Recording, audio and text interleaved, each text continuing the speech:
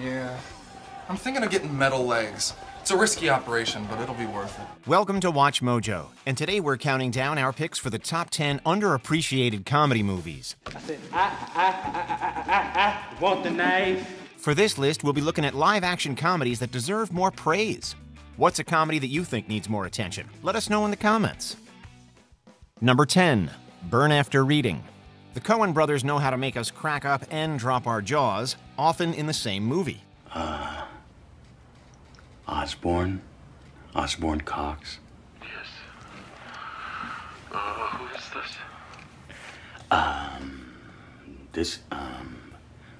Is this Osborne Cox? Burn After Reading arrived a year after the brothers' Best Picture-winning No Country for Old Men. While it has a lighter tone than that gritty thriller, it's no ordinary studio comedy. The film is about two gym workers who come across a CD containing what they think are confidential government documents, leading to a hilarious mess where nobody seems to know what's going on. Who are you? Who do you work for? CIA? NSC?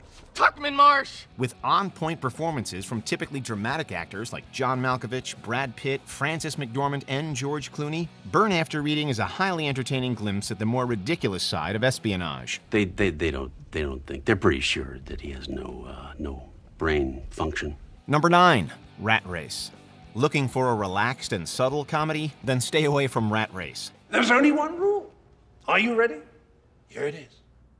There are no rules.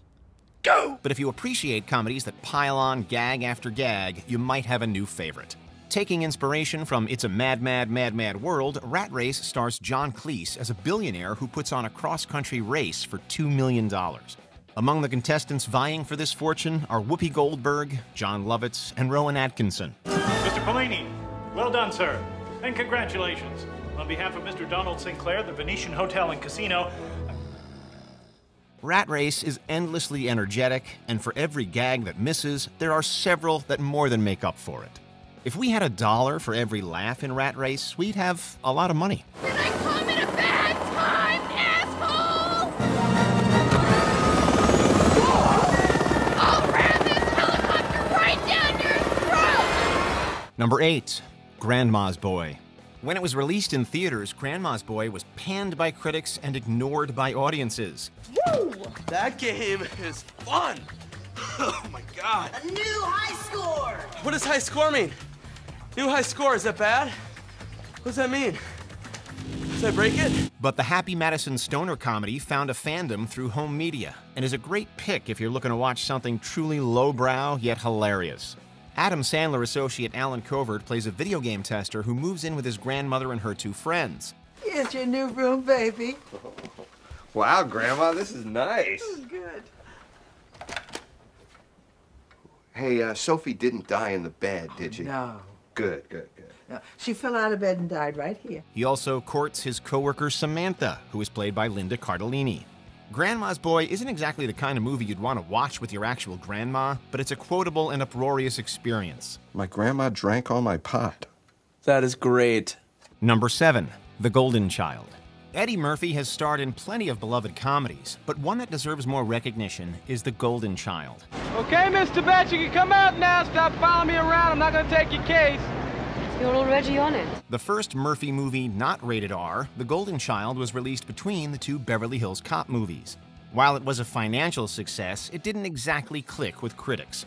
But even if Murphy doesn't seem like a natural fit for this story, which is about a social worker tasked with protecting a Tibetan boy with special powers, he still manages to convey his typical comedic energy throughout. This looks like a big joint. I'm serious, Mr. Jarrell. You lick it and smoke it. I think it was 2 of these, and you smoked the other one. The Golden Child feels like a mix between an Eddie Murphy movie and an old-fashioned adventure movie. Don't think about the plot too much, and just enjoy the laughs and excitement. You've no idea who I am, have you? Yes! Yo sado nupse! Number 6, The Burbs. We all know Tom Hanks is an accomplished dramatic actor, but he first rose to fame in comedies. This is what I need, Carol. I need this. And you'll see, at the end of the week, I'll be a brand new human being. It's your vacation. Among the best of these is The Burbs, a great satire of suburban life from Gremlins director Joe Dante. Hanks plays Ray Peterson, a man living in the suburbs who has suspicions about his neighbors.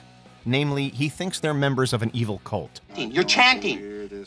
I want to kill everyone. Satan is good. Satan is our pal. What proceeds is as unpredictable as it is hilarious, and Hanks shows just how committed of a performer he's always been. You might be looking at your neighbors a little funny after watching this one. We're the lunatics! Us! It's not them! It's us. Number 5, Accepted.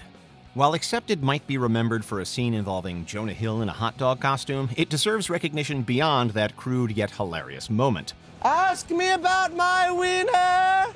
The movie stars Justin Long as a high school graduate who, after being rejected from every college he applies to, decides to start his own school. Hey, just show of hands, how many people applied to other colleges? Everybody. Okay. And how many of you got in to the other places you applied to?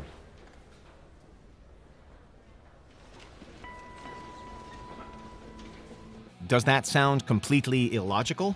Well, Accepted doesn't try to make sense, but it does try to make us laugh, and it more than succeeds. With memorable scenes and a great cast, including early roles for Hill and Blake Lively, Accepted makes the grade. I don't know, there were just a lot of things in my life that I thought were real that ended up being fake, so why can't the opposite be true? Number 4, I Love You, Man. A bromance isn't quite a romance, but it's more than a casual friendship. Arguably, no comedy understands this better than I Love You, Man. Muscle Beach, half an hour. I will see you there, or I will see you on another time. That was very confusing. I don't know if you're gonna come or not. Paul Rudd stars as a man about to get married who realizes he needs to do something about the lack of male friends in his life. Hey, so you guys want to, get some grub or grab a beer or something? We're actually heading up to Joshua Tree tonight. Oh, yeah? Oh, what's going on up there? We're just doing this thing for Eugene, kind of a bachelor party / camping trip kind of thing. Enter Sidney Fife, played by Jason Segel, who becomes Rudd's new platonic sweetheart. Took Andre the Giant a barrel of beer to get drunk, sometimes two. Hello, pretty lady. I'm the mother one of peanut.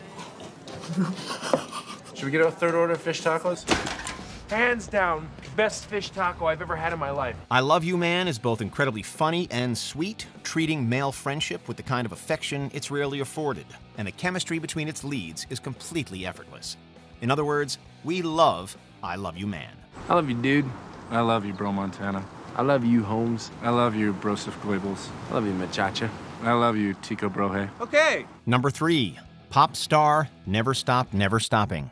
A great mockumentary needs to clearly understand what it's satirizing. Bar none, I am the most humblest. #1 at the top of the humble list. And Popstar, made by comedy team The Lonely Island, feels so accurate in spoofing egotistical musical documentaries it can sometimes seem genuine. Andy Samberg stars as Connor For Real, a former boy band member whose solo career has recently taken a dive and who tries again and again to recapture his past glory. They gave it a negative review. They didn't like it? No, like it's a -4 out of 10. Positive 10, I assume it. Like many pop songs, Popstar is ridiculous but also addictive, and its cast, including numerous musicians cameoing as themselves, keeps the groove going. Once you start it, you'll never want to stop it. So I understand why he, did the whole aqua spin thing. Touring is expensive today. Why you think I do the ASAP Crunchables? Number 2, The Birdcage. You might not expect a comedy about a gay couple released in the 90s to go beyond stereotypes. You take your knife and you smear. Men smear. Smear, that's it. Yeah. Get the goddamn pinky down. All right, make your fingers like iron, all right? Yeah, and stop trembling. But that's what happened with The Birdcage, a remake of La Cage aux Folles starring Robin Williams and Nathan Lane as a club owner and drag star. When Williams' son announces that he's getting married to a woman, he and Lane are forced to hide their true selves to appease his conservative new in-laws, played by Gene Hackman and Diane Wiest. Oh, she's traveled all over the world with me, but deep down, she's still the little girl from Grover's Corners. Yes, I'm afraid I am a bit naive. Written and directed by the legendary comedy team of Elaine May and Mike Nichols, The Birdcage was a hit with critics and audiences and showed just how important it is to be true to yourself. Before we unveil our top pick, here are a few honorable mentions. Three Amigos, a classic comedy starring Steve Martin, Chevy Chase, and Martin Short. I'm Lucky Dave. I'm Ned Needlelander. I'm Dusty Bottoms. So together we're the Three Amigos. Idiocracy. Mike Judge expertly satirizes the present and future with this comedy. I know shit's bad right now, with all that starving bullshit. And the dust storms, and we running out of French fries and burrito coverings. Yeah. Blank Man, an underrated superhero spoof. Slap me around and call me Susan. Kung Pao, Enter the Fist, a ridiculous and hilarious spoof of martial arts movies. And that day, I vowed to find the man who killed my family. Can you help me? And why have you come to me? You are Master Tang. Your skills are greatly known. Undercover Brother, a hilarious homage to blaxploitation movies. Blackness confirmed. You got soul. Before we continue, be sure to subscribe to our channel and ring the bell to get notified about our latest videos. You have the option to be notified for occasional videos or all of them. If you're on your phone, make sure you go into your settings and switch on notifications. Number 1, Bowfinger. I mean, I wasn't even sure that I could be a pod person, but now, of course, I'm enjoying it. Because you made the aliens come alive. It was like they were living inside of me. Bowfinger stars two of the funniest people of all time, Steve Martin and Eddie Murphy. And it boasts a hilarious premise. Gotcha, suckers. Wow, that is a catchphrase. Isn't that good? I just saw the poster. Let's be risky today. While that's not always enough to make a good comedy, Bowfinger absolutely clicks. Martin, who also wrote the script, stars as a low-level movie producer trying to get a ridiculous sci-fi thriller off the ground. So he gets the famous Kit Ramsey, played by Murphy, to star. The only problem? Murphy has no idea that he's in the movie and starts to believe that aliens are after him. He's brilliant. Murphy delivers some of his best work in dual roles as Kit and his brother Jiff. Bowfinger is a Hollywood satire that's still as fresh and as funny as ever. Terry! Hi! I'm Teacher Jay! I saved the world! Do you agree with our picks? Check out this other recent clip from WatchMojo. And be sure to subscribe and ring the bell to be notified about our latest videos.